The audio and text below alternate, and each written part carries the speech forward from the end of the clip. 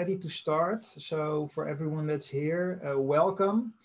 Because we are such a small group, please feel free to turn on your camera so I can see your response and see if my message hits home.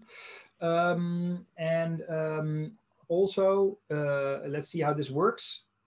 But I trust you as adult people to actively interrupt me in a respectful way if you want to ask a question.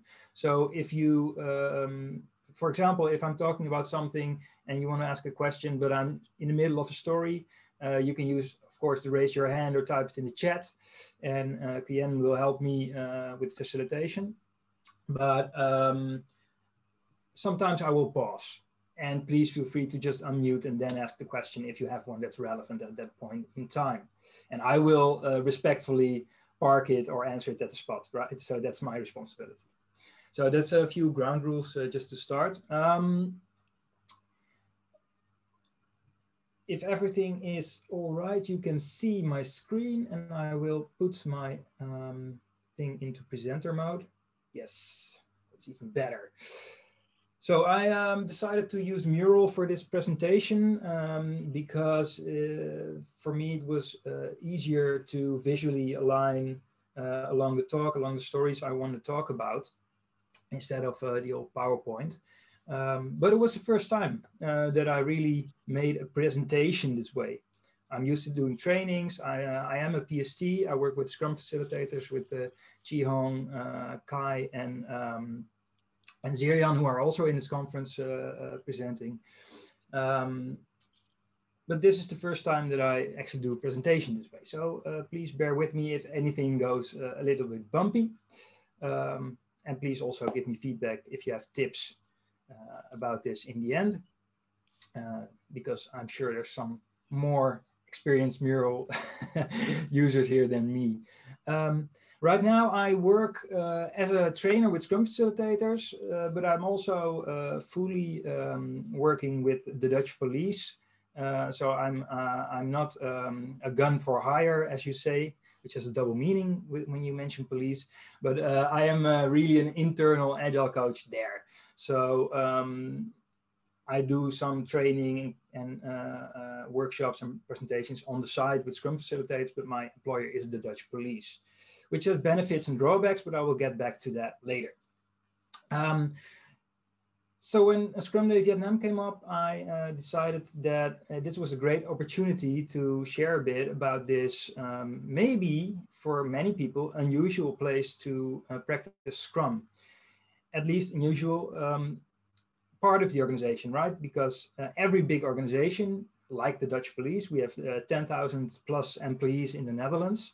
And the Netherlands has a population of around 17 million people, which includes kids and elderly. So you can imagine how large this organization is in contrast to the working population in the Netherlands, of which I don't have any figures at this moment, but this is significantly less than the 17 million people I just mentioned, right? So 10,000 people plus is a really large organization.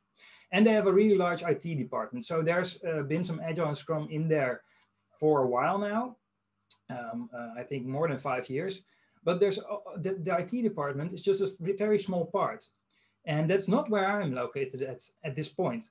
I am located at an investigative unit that's investigating cybercrime. And there, working with Scrum and Agile. So we'll get to that in this topic. And that's why I thought it was interesting to tell you a bit about my experience there. But also a bit more in general about what happens in the larger organization. Because as you can imagine, I am not the only Scrum Master coach working with Scrum and Agile in this organization of 10,000 people. So I will have some stories also from other parts. Yeah, I think I will just dive into it because I have a lot to tell. And most of the time I fill my time more than enough, which some of the participants of the training that I just finished off yesterday and the day before can attest to. You should ask Hong about that. He will tell you. And a special shout out to Kai, who provided the training with me. So he has to say the same thing about filling time with stories, I think. He's showing the laughing emoticon. So let's go into it. And first I want to pull back the curtain a bit by giving you the total view of my mural. So this is what we will be looking at in the next few minutes, and which we will be exploring. So I have like 4 topics that I want to really get into, and a 5th bonus topic if we have time left. That's because I didn't really prepare the topic, but I thought it would be nice, you know, if there's no specific questions and we have time left. Anyway, I bet you people are itching to know what the 5 topics are beyond the titles that you might be able to read if you squint really hard at your screen right now. Before we go do that, I want to do a little bit of interaction. So you may unmute if you feel like you want to help me at this part. And I want to again ask you, if you can, please turn on your camera so I can see you, because it's much nicer that way for me to talk to, instead of just talking to myself, Lawrence, Kian, and Chi Hong. With, of course, eating a nice meal. So you may unmute yourself also right now. Hi, nice to see you. Thank you. Thank you. I want to quickly ask you, in your experience, in your daily life, what is the first thing that comes to mind when you think of police? And you may just speak it out or type it in the chat. They give me penalty ticket for illegal parking or speeding. Okay, nice one. Nice one. Okay. Yes. And how do you feel about that? I'm feeling okay. I'm breaking the law, so I have to pay the price. And it's a bit of a tricky topic in Hong Kong because of the political environment. A lot of people in Hong Kong feel very scared of the police. But in general, for the political issue, we feel a bit safer when the police is walking around, patrolling the area.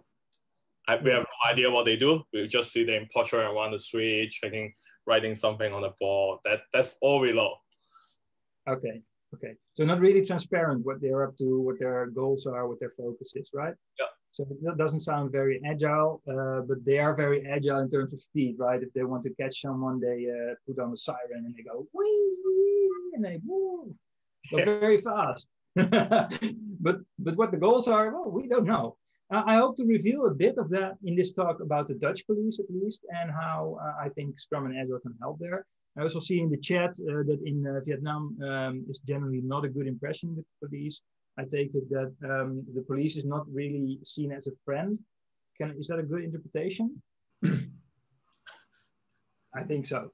Yeah, maybe that goes for more of Asia. I'm not sure, but that's you also see that in the news, of course. I mean, we get a lot of news from America in Holland here. You see a lot of news about the police, of course, not being your friend, especially in these times in America with the elections coming and the Trump regime. But it's in more countries like that. Well, in the Netherlands, it's a bit different, and we'll see what that means later, because there's as I said before, another topic, drawbacks and positive points. So let's dive into the topics and see if maybe we can give some ideas how police work could be improved with Scrum. And not just being a friend or not giving you speeding tickets, Lawrence, but because that is your own responsibility. Oh, I can't think of, sorry. Okay, let's go to the key insights. So when you walk out of this topic, this is what I would like to have discussed, and I hope this is what sticks, right? So these are our 4 points that should stick, plus one bonus point if we get time. So the first one is actually, I could summarize, Scrum fits police work. We'll look at why. It's a short theoretical exercise, but Scrum and empiricism can be translated or fitted to other work than IT, product development. While that is where its history lies, you will see that it can be fitted to police work. It should be a fit if we inspect it. So then I want to take you into an example of how Scrum helped the police force by focusing on the true pains of the people involved. So this created great buy-in, but also in large part the success. And I think this is for every change, right? Every change you want to get in an organization or with a group of people, you have to make sure to address the pains involved, pains of the people involved, otherwise it won't work. So remember that, also in your own job, right? Third one, and this is more of a personal lesson learned, I could say. So don't force Scrum onto an existing work process unless you want to lose respect or buy-in. And this is really about forcing, right? So Scrum fits in the police, but I have a story about where it maybe doesn't fit for everyone, and that's important. So you don't have to force your views there. Gunther also talked about this, right? Being pull. You have to pull stuff. And I also heard Hong talk about it in his session. Then the last one, also an insight that's from the police, but also wider. That's very important for me. There's this talk and book by Dan Pink called Drive. And it talks about how autonomy, mastery, and purpose are important things to motivate people for intrinsic motivation. That's what drive means. And I want to just explore a bit how that connects to Agile and Scrum and how it can help, because that helps me with the previous topic, the number 3, the struggle I have. And if we have time, just very quickly, if you have multiple teams, even if they work very independently, there's always some stuff that you might want them to do together. And there are also some overarching rhythm and empirical process, transparency, inspect, and adapt at regular intervals can really be beneficial. So that's really important, and I have some examples for that to make you see how we approach that, if we have time, right? So we go into the Scrum fits police work, but does police work fit Scrum? And we came from this one, right? So Scrum and empiricism can be translated or fitted to other work than IT. This is also something that you see coming into the Scrum guide more and more. The last 2017 update also had a real full paragraph explaining that it's not just for IT, right? With all kinds of examples that I mentioned there. Just really quickly, and you can react in any type you like. Who here is not from IT? Does not work in IT? You can use the reactions, you can use the hands up feature, whatever you like. So there's 2 things could be going on here. Either everyone works in IT, or you're all falling asleep right now. And in a latter case, I'm a bit in trouble, but I will continue nonetheless. We have a response. Thank you for interacting very much. And Hong, I know my audio is working because you're typing this. Yeah, I also have a lot of clients. They are from non-IT background. They are doing some social work. I will do a training with them like 2 weeks later. So they talk a lot about their challenge. They thought it just for maybe non-profit organization, but turned out to be really similar to banks and insurance as well. I imagine that would be the same for police. Yeah, cool. Okay. Well, we have at least some people that also have experience from non-IT. But if you look at the definition of Scrum, to move along here, it can be, I understand that it can be read as a pretty IT-focused sentence, because we're talking about solving complex adaptive problems, but also delivering products, right? And products, in our view, is often either something that you can actually touch, or it's software. That's what our minds do with the word products, I think. So it can be hard to translate this to a service or a less concrete product that you develop, which has very clear users and producers and a very clear stakeholder group. So when I came into the police force, and especially working with this investigation team, I immediately dove into this problem and looked at the translation. And it translates pretty well, actually, I guess, because if you look at it, my team, the teams I work with, they investigate or prevent or disrupt. So this is like addressing the terms of Scrum, I think. Past, current, and future crimes, which are pretty complex and adaptive crimes. And they deliver proof in case files, and they deliver suspects. So these are something like products, I think. And they try, at least they tell me all the time, even before they knew what Scrum was about, that they want to make an impact on society, a positive impact by doing this. The highest possible impact even on society. So this translates to the highest possible value, I think.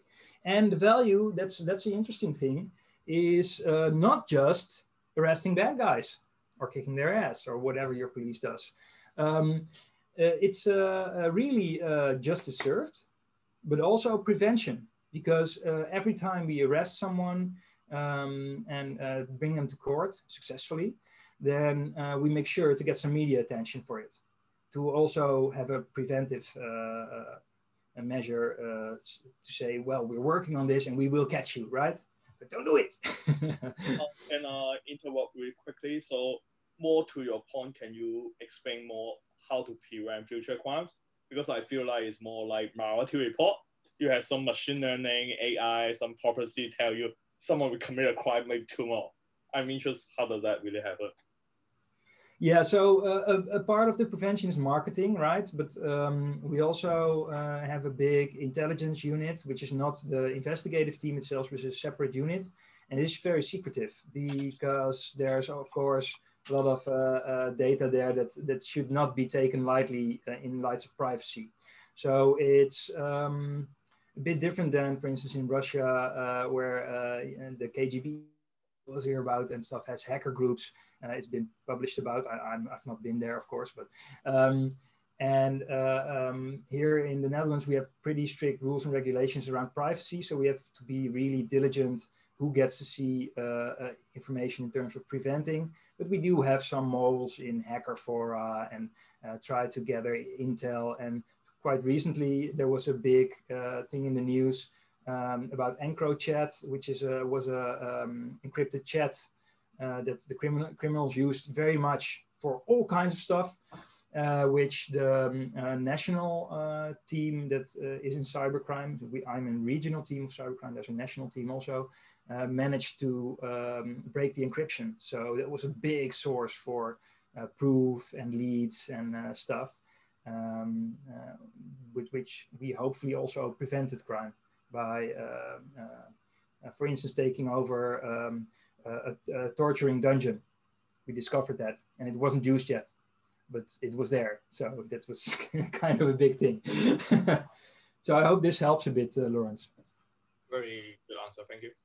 Yeah, and also a very important thing we do, and especially in my team, I see this a lot, is a damage compensation to victims, because criminals are not doing crime for nothing. They want to gain something, often money, right? So the money they gain, they steal it from the victims in most cases. And a very important part for us is also knowing how much damage is and how we can litigate from that in the courtroom to get back the damages, right? So that's a really big part of the value. And also, and that's maybe a curveball, we also want to rehabilitate suspects sometimes, because I'm in cybercrime, and in cybercrime also a lot of the crime actually happens by young people that still have a chance to better their life. and maybe use their skills for new ways of preventing crime by going into cybersecurity positions in companies or doing white hat hacking, right? So these are all important aspects of value in police work, in my case. And just to round off this first topic, because we are really, my promise of talking for a long time is working excellently. I just want to talk about some recent cases that we had. So you have my context where I work from. And this is mainly important for the third topic again. So I'm planting a seed, so you stay active listening for the third topic here. So we do a lot of research also into DDoS attacks, and a DDoS attack is quite complex, as you can see in this picture. You see here how it works a bit, very simplified. But basically what it is, it means a site is unreachable or a service is unreachable because a criminal overloads it with traffic. Yeah, there's a lot of technical details on it, but that's the short version. And there were a few cases where this happened, and we investigated it and actually got people for it. So that was quite a success. It was extra important because of Corona right now, because people have to stay at home. We have, again, a partial lockdown here. I heard Belgium has just gone into full lockdown again, and it's all over the world. There's these lockdown events, right? So we're actually dependent on digital services. And in one of these cases, a hacker, and it turned out to be a kid, he DDoSed government sites that were out of the area. It wasn't the official Corona information, but other information. This was extra important for us to fix it, of course. Yeah, because I think because somehow they need more pushing. So I just muted Dave because I think he was talking not to us. But there are also other cases like phishing or scams where people's login details are stolen for Marktplaats, which is like our Craigslist, where you can place adverts if you want to sell your crap, right? And this is used a lot to defraud people of their money by putting stuff on there and then not sending it. And of course, your account gets blocked if you do this. But if you hack accounts, then you can always have fresh accounts with good ratings where you can keep on defrauding people from their money. So this is also a pretty important part of our work, preventing these kind of stuff. And just a really quick shout out to the book you see in the right bottom of your screen, or on the right, the book that Gunther so nicely curated. There's also a feature of a story. If you want to dive a bit deeper, I describe a bit more about what the increment is in police work. So not just from the definition of Scrum, really dive into the increment. And he published this in the book. And you can also find this online. If you look at my LinkedIn profile, there's also an extensive article on that, if you want to know more. So I just want to move on to the next topic. But again, please, if you have any questions or anything you want to know, raise your hand or put it in the chat, because that helps me deliver more value to you. So this is what we dive into for the next few minutes. And this is quite interesting. I was very happy that this landed in my lap, so to speak, because in the wider organization, there was there are a lot of experiments being done. They call it with Scrum. And in the police organization, in the investigative part of the organization, there are teams that are called Q teams. And the name is a bit inspired on Q in James Bond, you know, the innovator, creating these gadgets that James Bond can use. And the Q teams are also about innovation. And as such, working in an agile and Scrum way in investigative work, in the daily police work, is also considered innovative at this point. Although we might see that that's a bit of a stretch by now, but we'll get to that.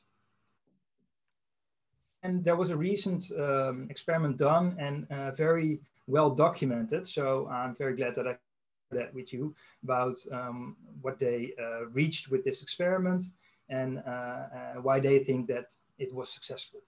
So I hope you can put that to your own advantage, right? And this is connects back to the learning point that if you want Scrum to work, especially in very traditional organizations, focus on the true pains of the people involved. And this does not just mean the police officers on the street. This also means their team leaders, their management, the people higher up in the chain, right? They also have pains. And one of these pains is very prominent, and that is that almost everywhere there's more work, there's more people reporting crime than we can solve, right? It's always a struggle to keep up with the workload. Oh, sorry, can I interrupt for a quick question? Yes. Pain here mean the pain of more working people, right? Yes. Is that possible to link back to what if the management don't care? Is that possible to get their kind of attention or make Scrum work that way then? Yeah, also, but it's also about the pains that the management feels. Okay. If the management doesn't seem to care, they always care about something. You just have to know what, right? And then bring all those pains to the table, and you can discuss how that can help. Okay, thank you. Yeah. So this is the front page of the report that I will be talking about. I will not use the entire report, obviously, but just so you see how nicely they have designed it, much more nicely than I can design my mural. And in the bottom, you see their biggest win, and that is that they went within 3 months for this team from 180 stale cases that were not being worked on yet, but they had the information that the crime was reported, to 0. So after 3 months already, in a 6-month period that this experiment ran, they were working on live reports. So crime gets reported, they pick it up, they investigate it, discuss it, and see what they can do about it, right? So this is very, very important, because in the Netherlands, the main view of the police, I asked you about how police is viewed in your area, is mostly slow, unresponsive, focusing on not the important things, like writing speeding tickets or giving you a fine when you go through the red light on the crosswalk, right? So it's really important that we work on things that are relevant for people.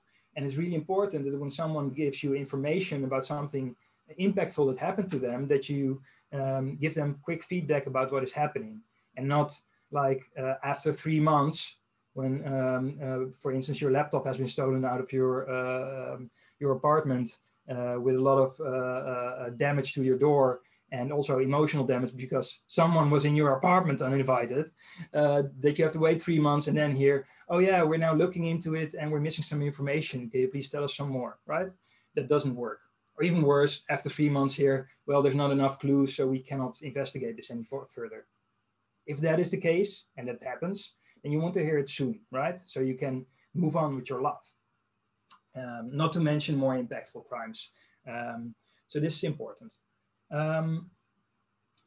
So what they actually looked at to focus on as results are 3 important things. This is the backlog of cases, yeah, the stale cases. But it's also wasteful work by the police officers themselves, which is of course very bad for your motivation.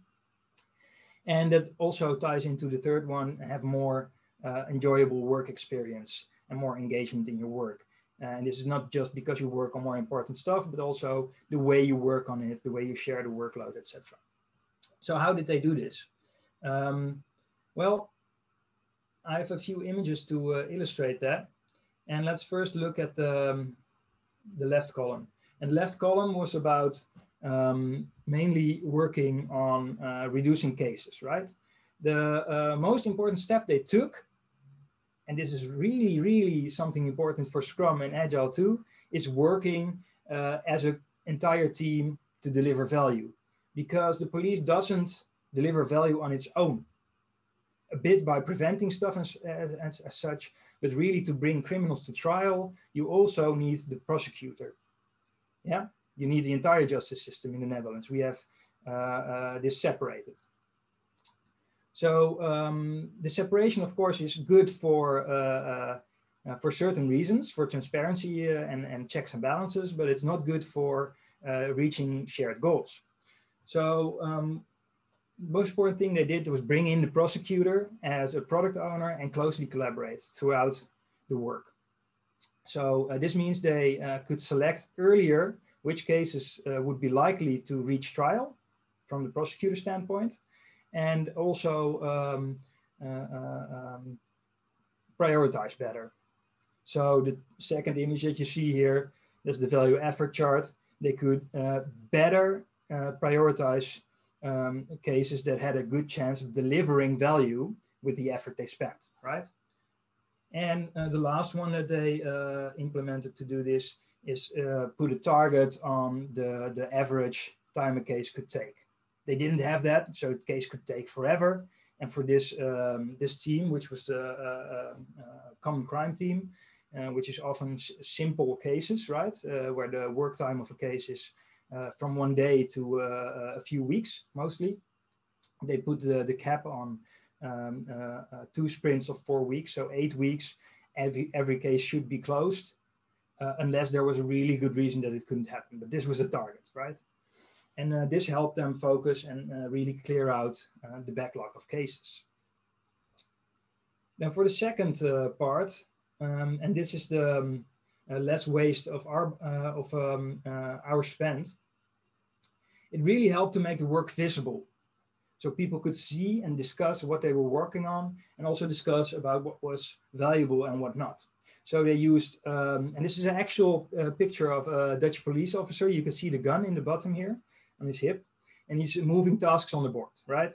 And they use magnets here, but we also use stickies on brown papers or digital boards by now, now that we're in lockdown, right? So this was a really important thing. Make things visual so you can discuss them and see where the valuable work is and where the waste is, so you can do something about that. This means you can stop doing work that won't get to court. So you don't use a lot of taxpayers' money and your own effort on things that in the end don't really deliver value, right? And then the last thing for this topic is to really keep a clear mind, be calm, and think about what is really the right thing to do. In the first part, I talked about getting people on the right path again, if they're like the first offenders or youth crimes. This can really be a good way to solve some stuff. And in some cases, in these smaller departments and that do the small crimes, it is also about without court, bringing the suspect and the victim together, if they want, never forces upon the victim, and to sort things out by mediation or something like that outside of court, right? So there's a lot of ways to deliver value in this process, and not everything is like getting people into jail. Sometimes this even hurts more, because in jail they get influenced by other criminals. So. And for the third part, the having more fun and engagement, this really helps to have teamwork, really work as a team on cases. Before, in the small crime cases, because they were small crime, right, you could solve them in a day up to a week. This was a case on name. So one officer was handling a case, and if this officer was sick or on holiday, it just stopped. And then they got back, and they had to pick up the case again. Maybe stuff had changed, new information had come in. They had to really restart again. Making it into teamwork not only made the case work faster, more robust, but also made the feeling better about it. This also meant, in connection to also making the work transparent and selecting better, that they could really do a sustainable pace. If you have like a caseload of 180 cases and you're really motivated to do a positive impact on society because you think you're helping people in your work, then it's really can be a heavy load on your shoulders if you have like all these people that you still have to help and cannot help yet. So by selecting better, they could afford a sustainable pace and really have enough energy to do the cases that they do properly, and have energy in their work and fun in their work, and also work-life balance. Because they didn't have the case on name, they also didn't take home the cases anymore, like in their mind. So this also had a really positive impact on the personal space. I see I'm talking so much too long about the first two topics, but I hope it is helpful. I will round it off, Kian. Thank you for reminding me. And also a very important thing for Scrum, to round this part off, is working in your strength. We have all these kind of specialists in our Scrum teams that help to deliver value. And by working as a team, we also can enable people to add value where they are strong, right? If you have a case on name and it's just not in your strength, your personal responsibility, you still have to fix it, but you may struggle a lot, and now you can easily help others or ask for help, and it also helps people grow and develop. So this result comes from 4 teams, and this is in this year. This recently experiment successfully succeeded. But the first team already started in 2017 in the investigation, so it's not new, but it's still spreading, and we're still seeing a challenge, especially in helping people learn about Scrum and getting the proper coaching and doing Scrum. But it's and I don't have exact numbers about how many teams now are doing Scrum in the police operation, in the investigation. But a good indicator is when the lockdown came, we had to all resort to digital tools. And there was a digital tool introduced. It's a Trello clone called Wecan, Kanban board. And within a week, we had 127 teams there. And surely those are not all investigative teams, because it was open to the entire organization, also like the HR office and stuff like that. But it says a lot that there's a lot of interest to visualizing and sharing what you're working on. And I think it's a good measure for the agile spread in the Dutch police operation. Well, I learned a lot, especially that I have a lot more to talk about than it fits in this session. I'm also a bit sorry that we don't have time for questions.